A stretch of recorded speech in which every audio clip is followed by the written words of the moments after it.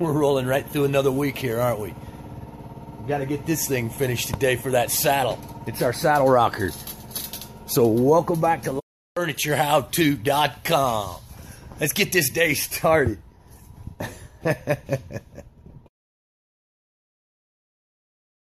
Before we get started on that saddle, finishing that project up, we need to get over here and get this mantle ready for Dave. He's out here sanding. He's going to be doing some staining in a minute. So basically, we just need to get this thing cut to length. They want 52 inches from left to right for this one. So let's get it marked and cut. All right. Like so many other things, man, we're just going to cut this with our chainsaw. Then Dave will clean up the ends with that angle grinder.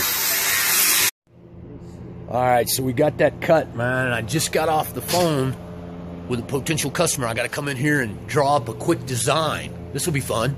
I've actually already talked to these folks a couple of times before, and we've been working on this, but I need to refine a design I had, shoot a picture of it, and send it to a little side table, or it could be a little stool. It's 14 by 14. It's overall going to be 18 up off the ground. Check this out, guys. Pretty cool. I'll go ahead and get a picture of that right now and email it to her and see if I can get their approval, and then we'll make them 4. Send them to Austin. No, College Station, Texas. Let's get this saw. Finish cutting this shelf over here for Dave so he can get it stained. We got to cut this thing off right there and there.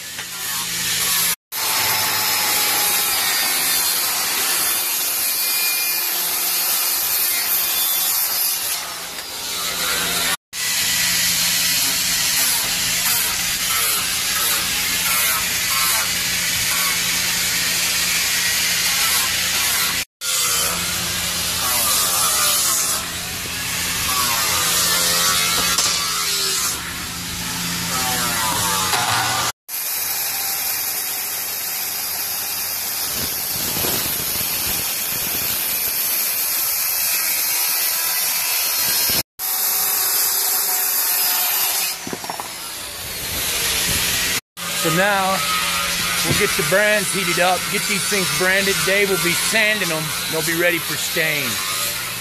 Let's turn our attention back to our saddle project. We got that frame welded up in there. We just need to come up with a hoop down here where it'll fasten the saddle.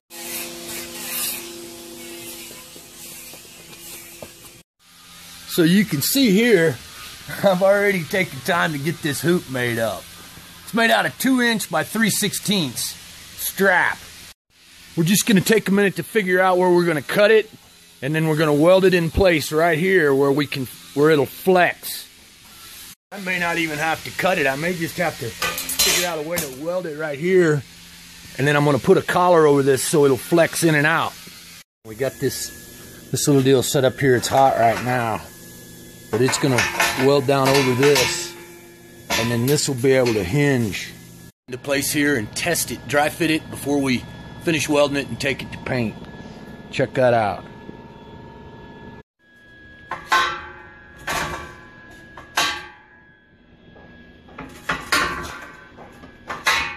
Get that thing over there by that saddle and we'll dry fit it. See how it works. It's gonna work. I'll get it over here. On this one. We're able to cinch this thing up just like it was on a horse here, and I think we're good. Check it out. We've got this set up right here. I'm going to be able to latch it. Oh yeah, that's going to work, guys. Check it out. But we can get right up on here and ride this thing now. Oh yeah. All right, here, take a look.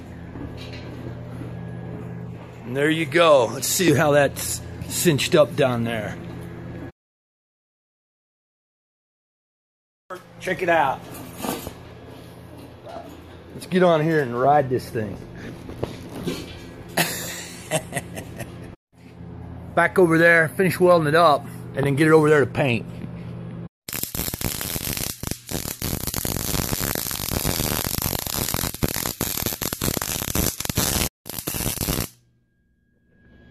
All right, let's get this thing to paint.